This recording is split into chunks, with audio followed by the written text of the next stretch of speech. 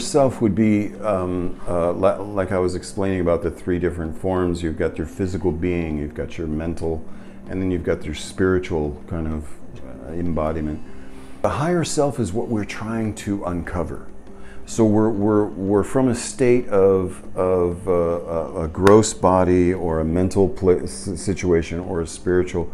To come to understand that is our,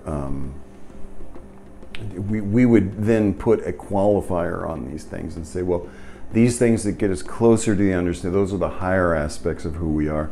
And then the lower aspects of who we are the things that we want to either control or push away from.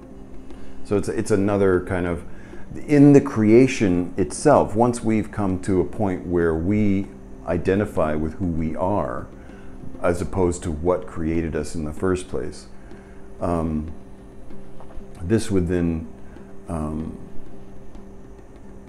lead to the higher aspects of who we are.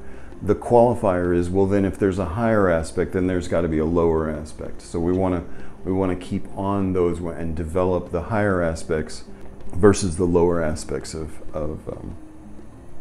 our identity and our being.